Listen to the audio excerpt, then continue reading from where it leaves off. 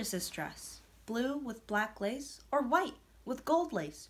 Those were the two sets of very different colors most people saw when this wedding dress was posted by a lady in Scotland in 2015. When the musicians arrived for the wedding, they reposted the picture and it got over 4 million tweets. Blue and black or white and gold? Celebrities from all over the world chimed in on what colors they saw.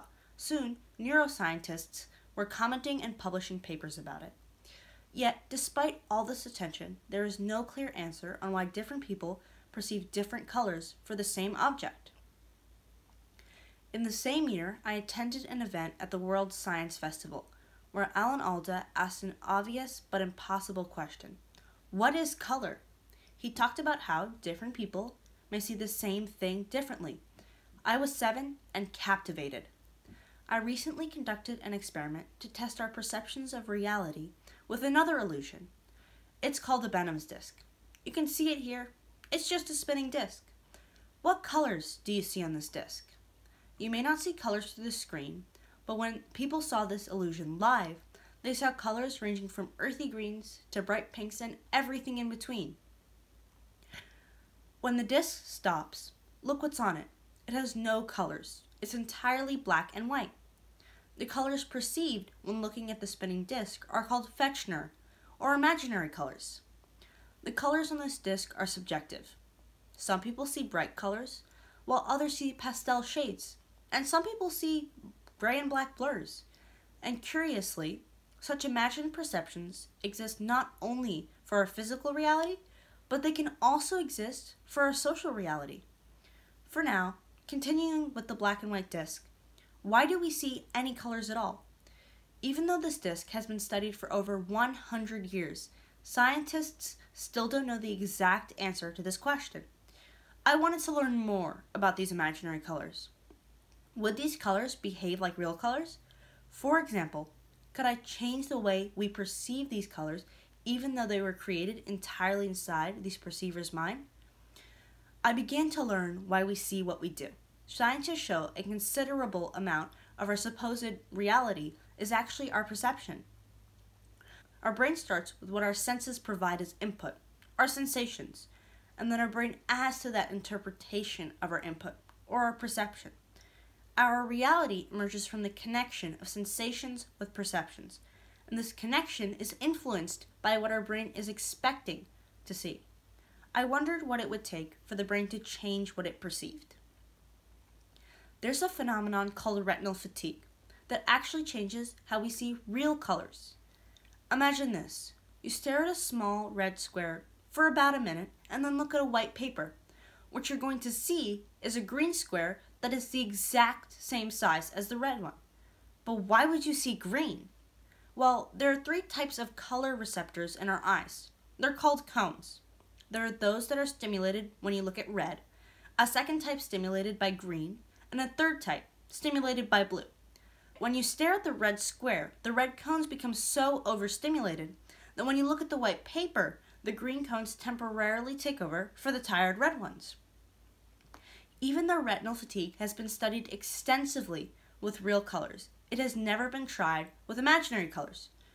So if it were used with the Benham's disc, would it change the imaginary colors perceived by the brain? What I found was that imaginary colors actually did behave like real colors when it came to retinal fatigue. In fact, 83% of the time, there was a change in the colors perceived. Even though I was influencing color receptors in the eye, which was looking at a black and white disc, the brain was responding by changing what it was creating as our perceived reality, as if the disc were actually made up of real colors. I found that the perception of a reality can be so subjective that it can be entirely made up. But more broadly, I learned that when I asked questions and had no judgment or expectations about the answer, my brain could not fill in the narrative, and I could actually discover something new. I started this work trying to understand how our brain perceives imaginary colors. Through this journey, I have realized that our social judgments can also be affected by imaginary perceptions. In fact, our brain elaborates and interprets our reality to fit with scripts and roles that we expect and anticipate. Our perception is made up of our own narratives and expectations. If I ask you, imagine a scientist. Do you think of a woman or a man? Research shows that most people think of a man. A few months ago, my science teacher asked my classmates and me to draw a scientist. I immediately drew a woman in that role, but that was not the majority view. Only 4 out of 83 kids drew women. That's under 5%. What's even more interesting about the experiment is that half of those who drew women actually knew the intent of the experiment, and so they purposely drew women. When I say titles like quantum physicist, surgeon, and mathematician, most of us don't picture women and girls. We are more likely to think of men and boys, but our brain is filling in details based on what we've been told to expect. If you look at the data, unfortunately, these professions have a gender divide. So our brain anticipates and expects that the person is more likely to be male and fills in that detail in our perception. What happens when we take this to the next step?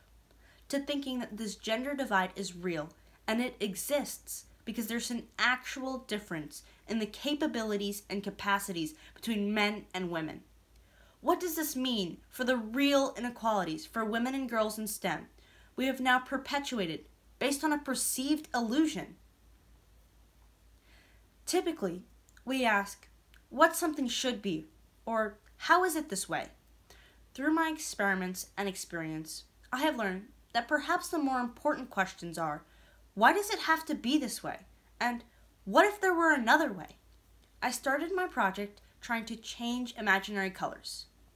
I found myself changing my imaginary perceptions of what I can and cannot do. I learned that I can question and change my own narratives. I want to invite you to come on this journey with me, to individually question and challenge the narratives that are pre-filled for all of us.